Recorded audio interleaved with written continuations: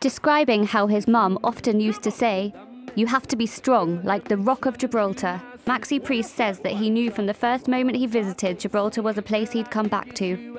It's clear he feels a special bond with the country. Because as a kid, we would hold on to that saying.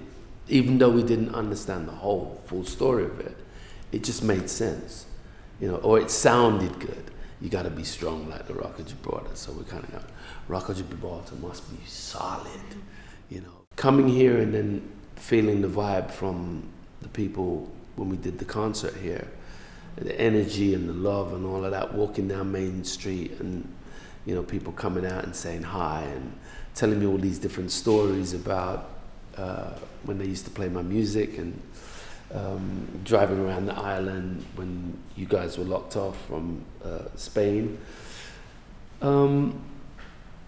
I kept singing the song during the time I was here for the concert, and Crucial Steve kept saying to me that I should do a song about it. You're going to be celebrating your birthday here next month at the concert in St. Michael's Cave.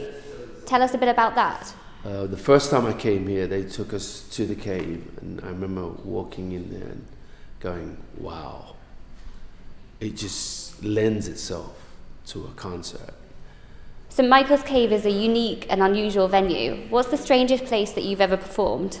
There's been so many places, but this is one of those places that will stay with me for a long time. What's your favourite thing about performing? Performing and actually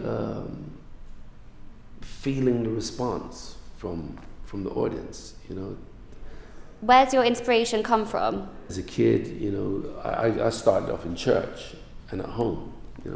We would always sing. My mother would sing. My brothers and sisters would sing. We would sing at church in the choir.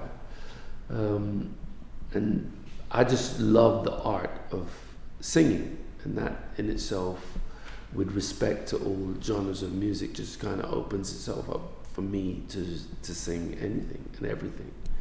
I guess my appreciation for different genres of music has created the style of singing that I have today. Maxi's birthday concert will take place on the 10th of June. Tickets can be purchased at John Mackintosh Hall. It's sure to be an incredible evening, and they'll be doing some filming for his new music video, should you wish to make an appearance.